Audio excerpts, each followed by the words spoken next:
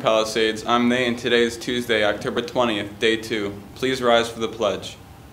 I pledge allegiance to the flag of the United States of America and to the republic for which it stands, one nation, under God, indivisible, with liberty and justice for all. Hi, I'm Maddie with the announcements. Link Crew leaders are reminded to wear their Link Crew t-shirts tomorrow and to see Mr. Relly or Miss Africa sometime during the day to have your pictures taken for the bulletin board. Attention Palisades students, the Social Studies Department is seeking your input as they develop new electives to offer. Here's your chance to get a subject of your interest made into a class here at the high school.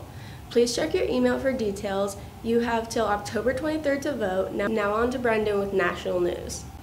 Hey, I'm Brendan with the National News. The military is currently changing the way we think about war. A recent article was published and went viral after the title intrigued many. The U.S. Army claimed to have been on the brink of releasing deployable drone tanks. What sounds like a completely fictional method of war and destruction is actually very possible and is something they believe we should have had for a while now. Next is Graydon with the Entertainment News. Hi, I'm Graydon with Entertainment News. Segway is coming out with an e-moped. The range on the moped is 52.8 miles. The bike has smart seating detection, Ride Go, smart system, anti-theft, and auto lock mode. The price can range from $2,200 to $11,000. The moped is still in production, but we will see it very soon. Next is Austin with sports results. Good morning, Palisades. I'm Austin Cass with the sports results. Palisades lost to 0 to Notre Dame, winning with 27. And the results for professional football: the Rams lost to the 49ers with 16.